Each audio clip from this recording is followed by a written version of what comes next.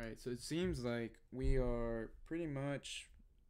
It's pretty much as if like the initial hunch was right, whereas we were pretty much saying that there's taking so much effort, and that we didn't even we failed to clear this high fully. We only took liquidity, and that it's taking so much effort to continue higher. That although we want this, right, there is the option. I mean, there is the possibility that it can just go from here, just because it's taking too much effort for it to come up. So eventually, once it pops, it's about to just melt, right? Just like Euro USD, same thing, right? So we wanted, a previous high to be tapped on either DXY or EU, whichever one came first. But remember, we're trading what we see, not what we want. And although we want it to come here, that doesn't mean that we sell, even if it's in a premium. That doesn't mean we sell here, because we got to understand narrative before anything, and we're long-term bullish on EU, GU, our USD pairs, and vice versa for UCAD and UCHF, etc. So, although it's at a premium, that doesn't mean sell because we want this, right? We have to acknowledge the fact that this is taking so much effort,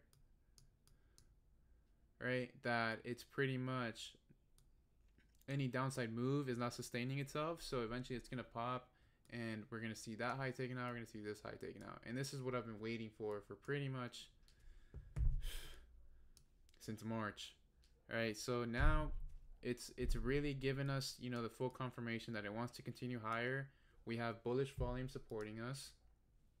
Right? Honestly, volume here isn't going to say much, but just by looking at momentum itself, you can see it. Right? We can see pretty much a bullish closure that closed above 1, 2, 5, 6, 7, like above 8 to 9 candles. And then the reaction from Monday was only a recovery of that to then take it for Tuesday and Wednesday's plays. But primarily today, right, and we're looking at this, right, I showed you guys in the markups pretty much, right, although we broke structure here,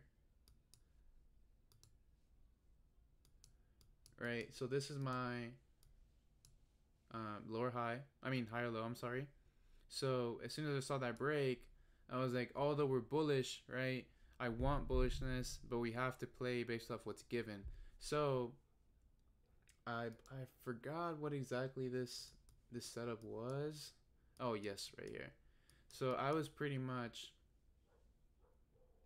looking here.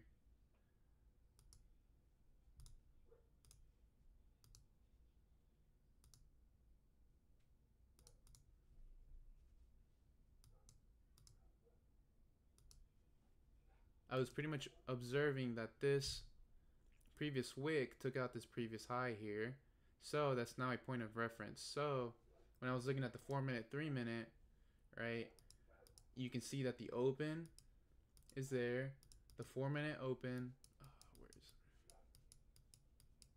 All right, I don't know why that did that. Okay, so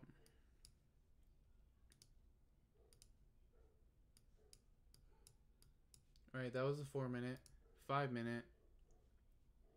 Right, so these are my two POIs. Those are my two original POIs. So as soon as we started reaching here, right, this is the aggressive entry.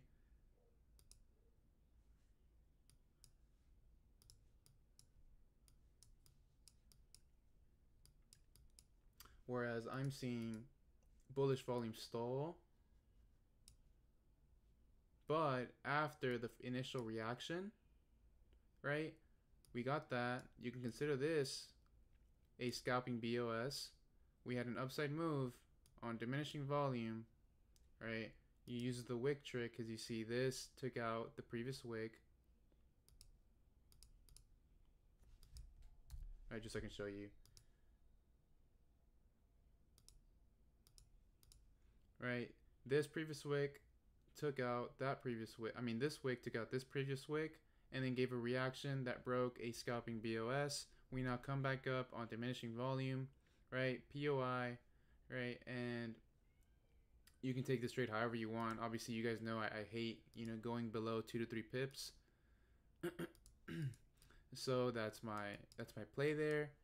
And now we got the official break of structure here, right? I'll consider that a minor. I don't want to consider that an intraday. I'd consider this an intraday. I'd consider this another scalp structure. But you know, as soon as this happens, right, we now have the bearish reaction that we want. Our POI is initially here because this is now, I guess, a 5-minute inefficiency fill. Yes, it is right there. And this was the conservative entry that I took. So I took it on 2 different accounts. This was the more aggressive one, and this is the more conservative one. So as soon as I seen this fat bearish candle, although we haven't broke structure yet. Yo, fuck. All right, they're good. So as soon as I saw this fat bearish closure, I'm like, yes, we haven't broken previous structure yet, but this is a very deep retracement. I'd say about 80%, and we're playing based off the narrative that this candle is why we're reacting from here. So it only makes sense that this inefficiency fill is your initial trade, and I think that's like a 5-pip stop. Yeah, which is fine. You know, it's whatever, as long as you get the trade in. So from there, right, the initial intraday BOS, that would have been technically TP1, but from here you would have moved your SL. That happened, but unfortunately, right, I didn't take a play off of this, but on the 15-minute I noticed this. I noticed that this wick took out that previous wick and could have potentially filled a previous inefficiency here, maybe on the 30-minute. Yeah, so you see that could have been 30-minute efficiency, but although it only topped the open, it still takes out a previous point of liquidity, so that makes it a potential POI. And unfortunately, I didn't take a play based off of that, which I should have, just for even to potentially hedge it, just because I want to pay myself for the time that I'm taking to hold this trade here. So I noticed something here. I believe it was right there. Trying to remember exactly. No, okay, right here, right, inefficiency fill there, right, and if you go to M1, right, another inefficiency fill here. But I'm only acknowledging this. I'm not taking a play off of this, right? So I'm trying to see what happens here, and what happens here, we now have a reaction that broke this, that previous wick there.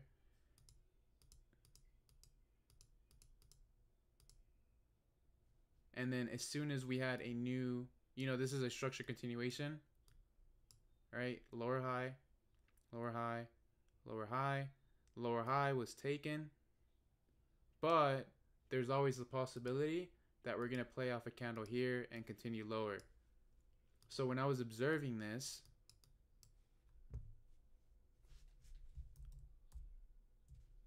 right, I wanted to see what would happen at this area here, because this would be the inefficiency fill here, and if we react from here, that's officially a structure shift.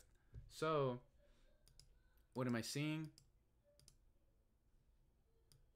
Had a reaction, took out another previous high, and officially structure is now shifted. So that signifies that this is out. You gotta take this out of the table, you gotta take that high out of the table, just because the narrative for us is still bullish, and we just now showed an unwillingness to take out this previous low. So from there, you can see prices start to rocket, which is very unfortunate because I hesitated to take this just because I didn't have a full confirmation, and because I was going off of potentially a BOS here. Does that make sense? So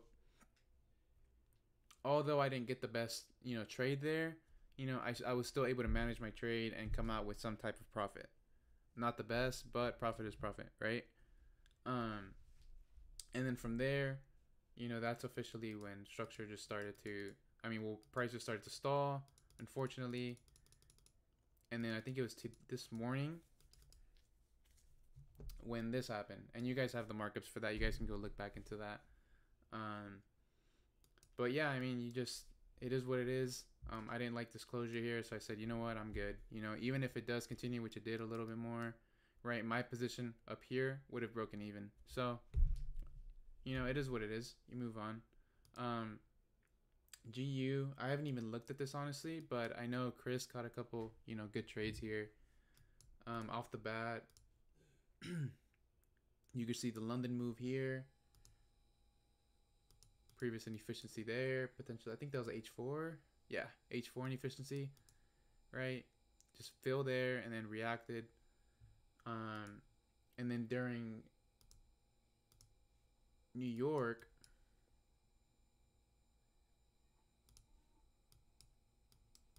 right, we had this move, right?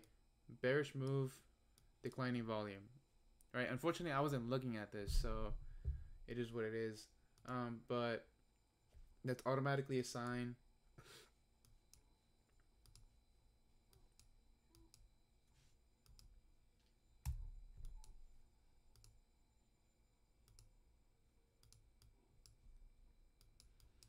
Right, as we can see, we're already back around. We're already back in discounted pricing. Right, we're back in discounted pricing. We reacted from potentially, actually it didn't even give us a reaction there, but as you can see, this happened here. So for me, this wouldn't have been a trade I take, and it is what it is. But going from there, right, if anything, I would have wanted to continue here. All right, and then that would have given a reaction. That now gave the BOS here, and now I would have tried to look for a continuation trade, but because I don't like chasing trades like that, it is what it is. So I mean, even if I was looking at this, I probably wouldn't have taken that trade. So it is what it is. But yeah, I mean, other than that, it's all been, you know, I think it's gonna be just, you know, smooth sailing from here, especially tomorrow. Hopefully we take out those highs on EU, GU. We're probably gonna see this rocket soon. No reason not to, honestly, because we're finally breaking out of this, you know, bearish, I mean, bull flag, I'm sorry. And even just looking at it now, right, you consider this, if there's some type of accumulation there, which I'm pretty sure there is, right, then looking at price now, we're in a range, right, buying climax, you know, these are characteristics of BCLX, secondary test, right, automatic rally, you could say, LPS here, and this is looking very similar to what this looked like. Right, do you guys see the resemblance here? How it's looking relatively the same, right? Except the automatic rally was after the secondary test, but it doesn't matter. The principle is the same. But do you guys see this? Like, let me take a quick.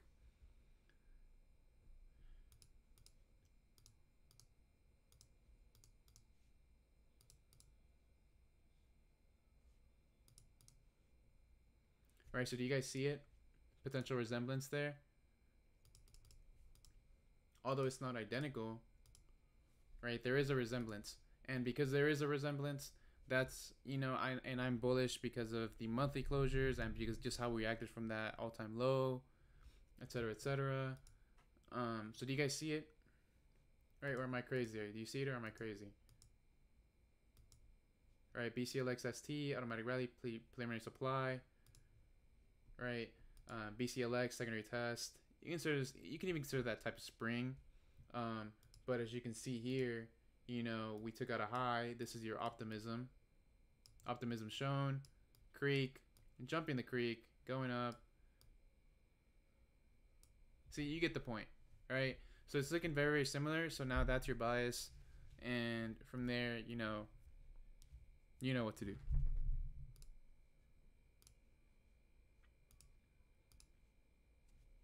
Yeah, so that's actually really interesting. I like doing that. Just like seeing everything repeat itself, right? The whole price is fractal in nature, you know. A lot of people talk about that but don't even understand what it means. But it's just honestly, it's all about just understanding logic. Like I tell you guys, like you see this stuff every single day. Even if you don't catch it, you see it afterwards, right? So it's all about just training your eye from here. But yeah, I mean that's my little rant for today. I don't know if you guys want something to talk about. I didn't think of anything. I've been busy all day. I had 3 workouts today. I'm exhausted. Um, I don't know if anybody wants any type of anything to talk about or anything. 19 people. A lot of you guys are starting to catch that experience too. So gonna get to a point where you don't need me anymore. Hey, why do you trade different accounts? Different capital amounts. I can't really. Uh, a lot of it's not my capital, just because I don't want to trade like accounts under my name, so I don't have to suffer like tax loss on my end. So I'd rather trade somebody else's, or I trade the LLC money.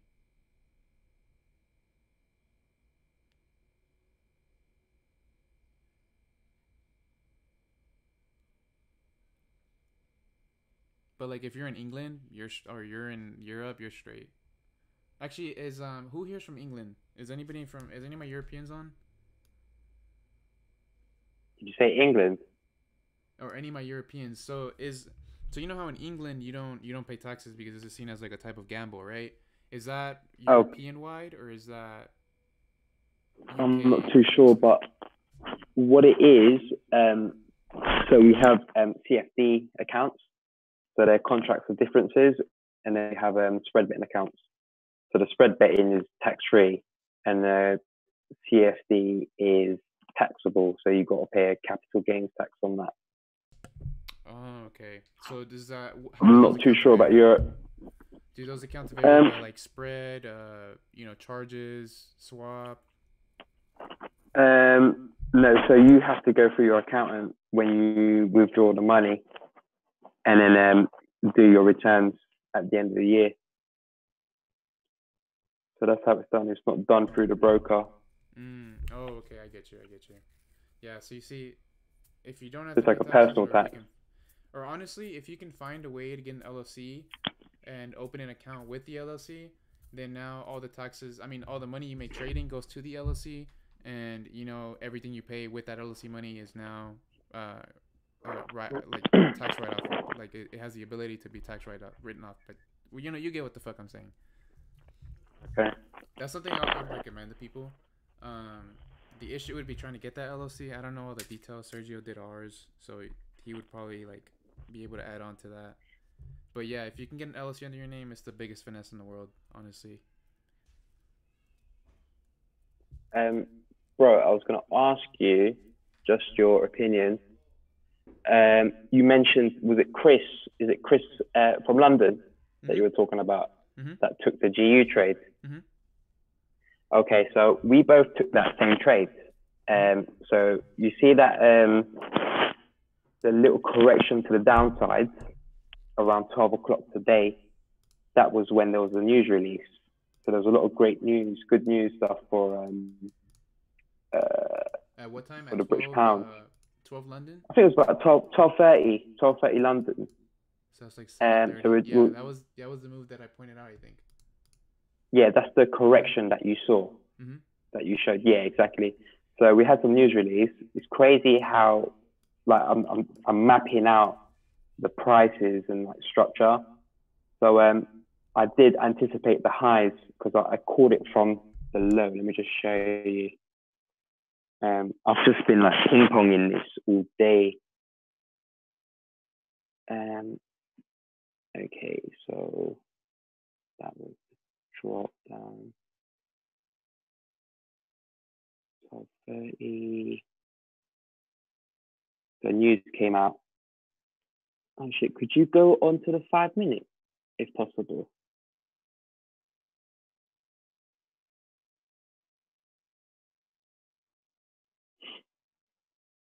Where's 12:30? Okay, here. I think I took an entry around here. I think it's better if I just send my chart onto the group. But we we kind of understood like the mitigation and we're catching loads of like entries to the upside. But the only issue now for me is my target. I've always had an issue with finding long-term targets. So I actually had like fib confluences that were lining up, all the blocks. Let me send it onto the group. So it just, when it comes to targets, bro, it depends on what kind of trade, and where in price you take it. Like what I mean by that is, yes, you can, you can catch, like for example, this is even, let's just hypothetically, right? You see this move happen here, you see this happen, and then you now try to catch one of these continuations, right? But once you top out, even though you left equal highs, right, price has to retrace, right? So and then smash through the hand. Because you didn't get the bottom entries, the best entries, you might not, you might be taken out, because so I had you're seeing that this came back to discount here, even though you caught the continuation. That makes sense. So I've noticed that. Yeah, go on. Did you send me the chart? Yeah, just one sec. My charts are so messy. It's just been mapping out so much recently.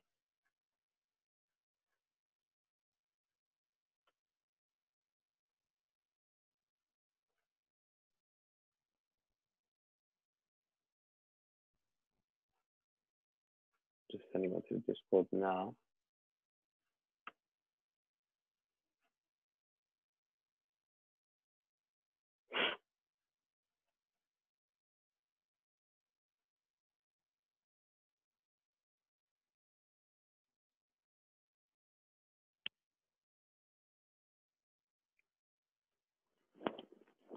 So it's the most recent risk reward. I think it was 1 to, still holding some positions at the bottom. So it's sort of 1 to 31 at the bottom. Mm-hmm. Don't know if you can see that. So what I did is I went. Where'd you send it? It's on the Discord app, on the community chat.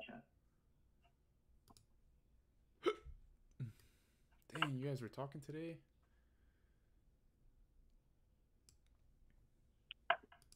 Mm-hmm. Let me...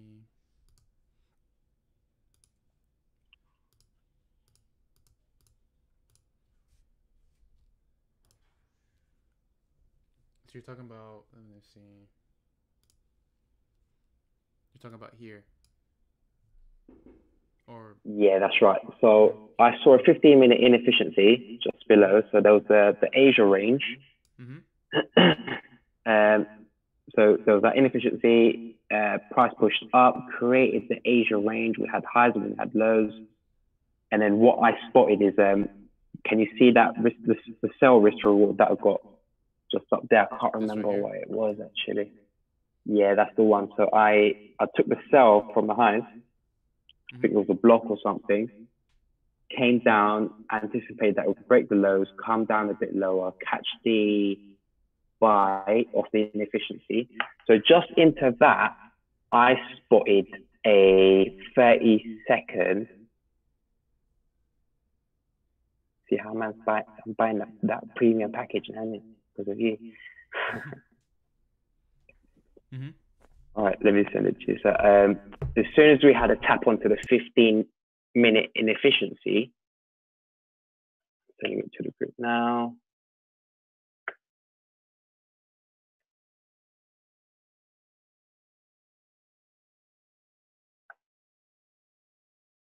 This is what I saw. And then I found that 30-second block, and it was a 3 pip stop loss. And it's gone to 1 to 31 currently.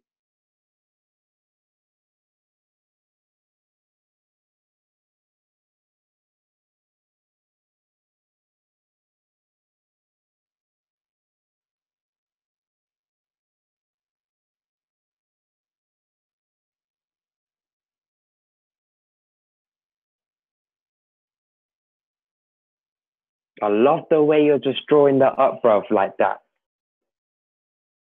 Shit.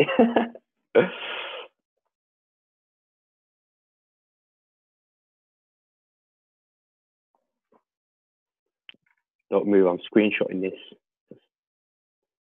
Study.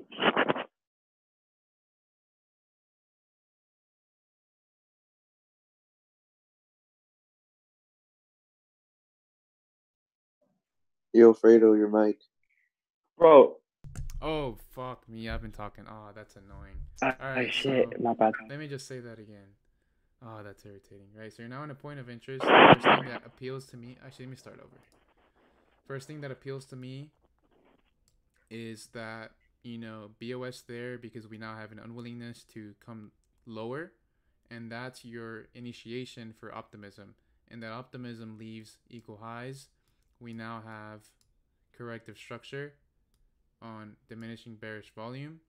We then have a spike in bearish volume, but not much movement. Optimism is now shown here. Give a reaction. That's how you know your trade is set.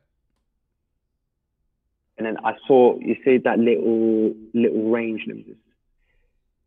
Right here? Oh, I'm getting those.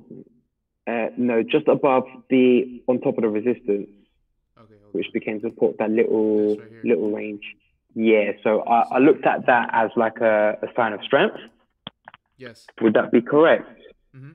So you okay? So you want to Yeah. look at it from that perspective? Okay, bet. So buying Is climax, that secondary test, LPS or spring. But if you're looking at the range equilibrium here, yeah. right, you see that equilibrium is broken and that this is a potential BOS, right? We now leave equal highs, LPS, LPS. So if anything, you can see it as a buying climax, secondary test, LPS, LPS2, SOS, optimism shown, comes back, boom.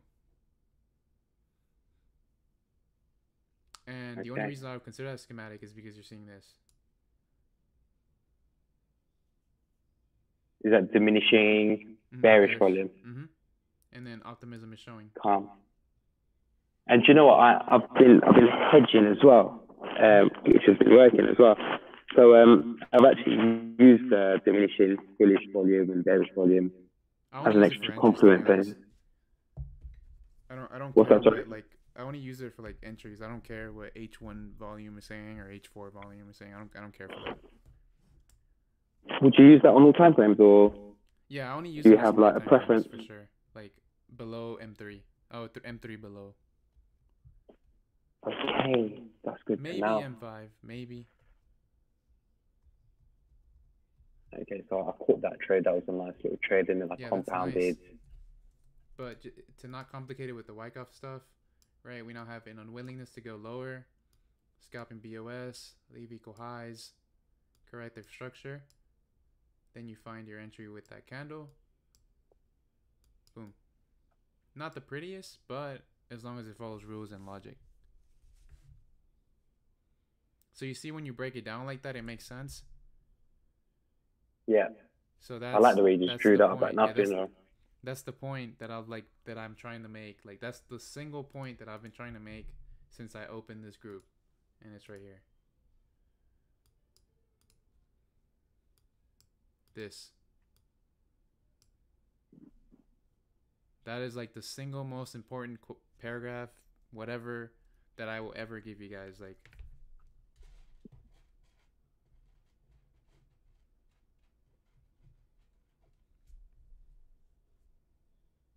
but yeah, you guys can go read that in your free time. Other than that, I mean, I'm good for tonight. That was a good little trade, though. I like that. I'm actually staying up. I've stayed up for Asia today. I have been for the past few days, actually. Just trying to understand like price behavior and like how they react in different sessions. You'll see like there's a big difference. I'm still working on the pair breakdown video. I have the whole outline ready. I just need to actually get it done. I should within the next 2 weeks I should get that done, and then I'm gonna finish I already finished all the details for the one-on-ones. So I just need to post that. I just need to see how like my schedule is gonna be, but I am waiting for after this weekend, just because I'm gonna be busy this weekend.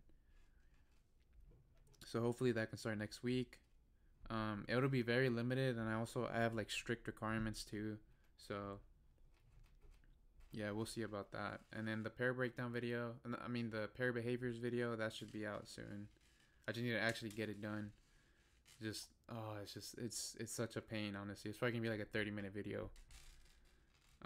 But yeah, I'll get that done soon. That one's probably gonna be one of the biggest difference makers for anybody in the group. Game changer, yeah. I think so. I'm looking at GU again now. I know it's super messy, my chart, but it's just my way of learning at the moment. That's cool. So I've hedged the sell from the 20 area, just as like a institutional number. I just sent it to the group. And I took like 2 sells. Just make sure you're not like and I'm aiming. You're not like on the charts all the time, you know? Yeah, that's true. So at the end of the day, you're pursuing freedom, not, you know, every single trade that is given. Like I missed today's 80 pip move, and it's like, okay, whatever, there's gonna be a next one, you know? Also learned from someone is about the daily range of different pairs. Like for example, GU would move like 90 to 120 pips a day. So when you start seeing like that, it's moved so much, you just know it's done for the day and just leave it. And I feel like that works a lot on my psychology of like taking trades out. Yeah. That's what I do. Like after like 11, 12 my time, I'm done. Like I'm out. I'm good. See you tomorrow. You know. Because I got other stuff to do. I got to work out. Whatever just I need to do. You know. Any side hustles. Yeah, whatever. But yeah, I mean, other than that, guys, I think we're good. Yeah, because I'm really tired. I want to get some sleep.